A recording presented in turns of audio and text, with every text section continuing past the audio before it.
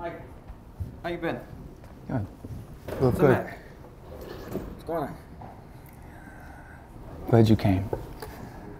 You and Pop, you both got something special. I know Pop had something special with you too. You literally would give the shirt off your back to anybody here. Me, I never saw it like that. Look, I know you have a lot of questions, but at this point, there's a lot I can't tell you. Like what? What's going on? You think it's a lack of trust or confidence. It's not. It's because I admire you and I love you, so I keep so much from you. You know, I prayed this day would never come, and it did. And now, you're the only one I can trust in the world at this very moment. Fredo. Yeah, he's got a good heart. Nice guy. But he's stupid. And stupid is weak.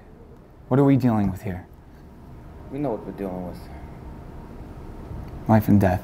Yeah. Tom, you're my brother. If I think what has happened, I'm gonna leave here tonight. You're taking over. You're gonna be the Don. I give you complete power over Fredo, Nir, Rocco, his men. Michael, this is a lot. You know what you're doing, right? I'm trusting you with the lives of my wife, my children, and the future of this family. Look, there's nobody to take care of. There's nobody to get. They're dead. Killed by somebody inside. Probably very frightened right now. They botched it. You see, all our people here are businessmen.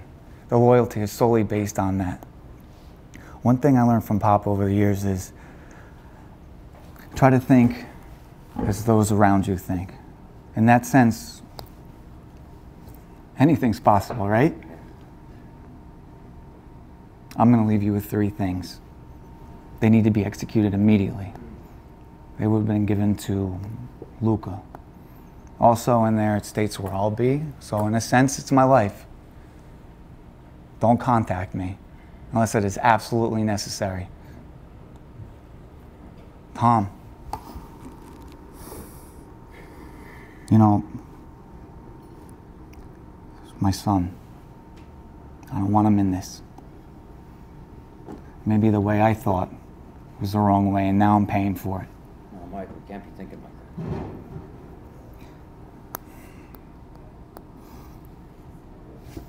Bye, Tom.